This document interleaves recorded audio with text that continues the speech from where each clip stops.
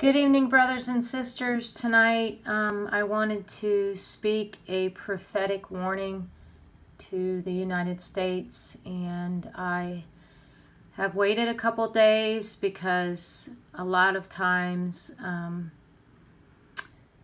pray and discern always, but some of them are very heavy. So, I would just like to ask you to take it to the Lord Jesus Christ, to also ask the Holy Spirit for revelation, for confirmation in your own spirit. So this is February 10th. I received this warning. The Holy Spirit initially gave me Philippians 2, chapter 2, verse 4. Each of you should look not only to your own interest, but also to the interest of others. That's very true, to be Christ-like. I love this picture of Jesus. He's smiling.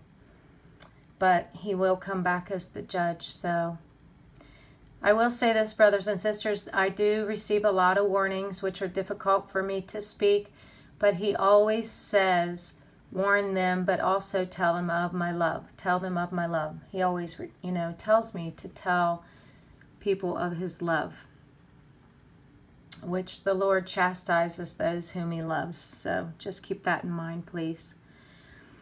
As I was praying in my prayer closet this morning, the Holy Spirit said, your shoreline shall be washed away.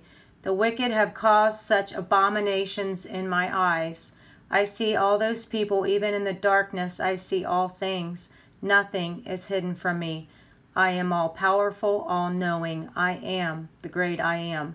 This wicked nation shall bow down before me, humbling herself in her filth and degradation.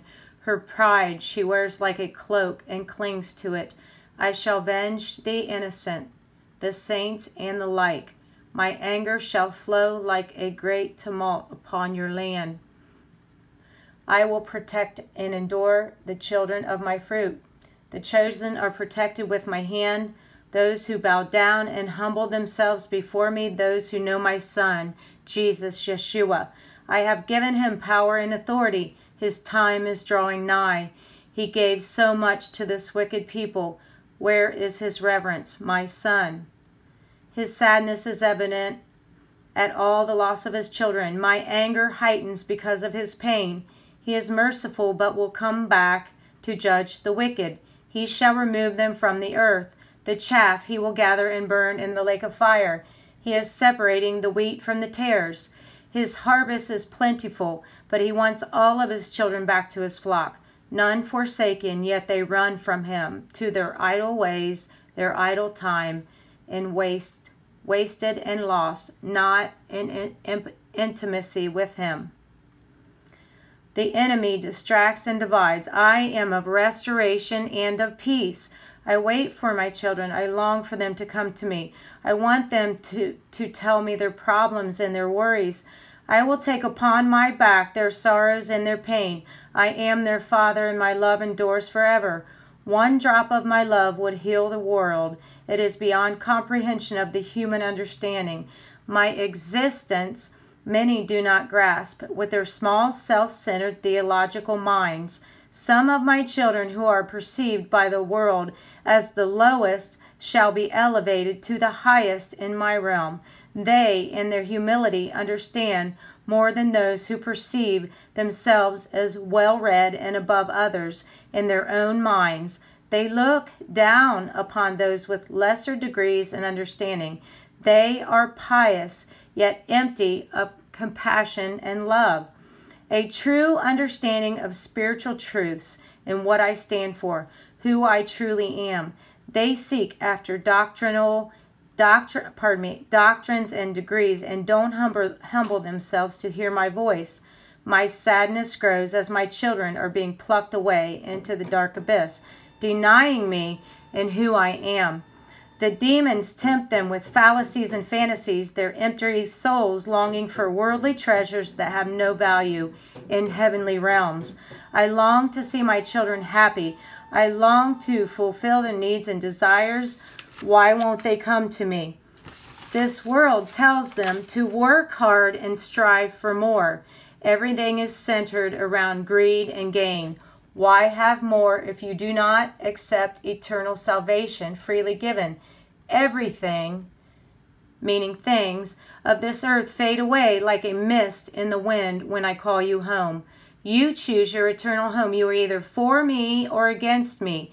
If you sit on the fence, you do not serve me or my Father, God. You cannot be heaven-bound with your foot in the world. You must cut off and remove all that doesn't serve me. Remove what tempts you to sin. Allow no temptation to trick your eyes into the lies of the enemy.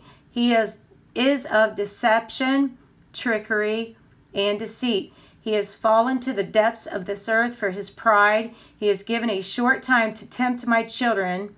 At my reign, sadly, they are falling away.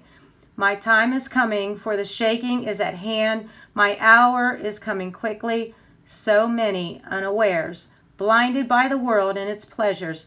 They fill their bellies for a day, yet their souls are empty and lost. Come now, my children, come quickly. Come to the altar. Lay down your sin. I am a redeemer. Lay down your pain. I am a healer. Lay down your worries and cares. I am your Father. Lay down your diseases and addictions. I am a physician.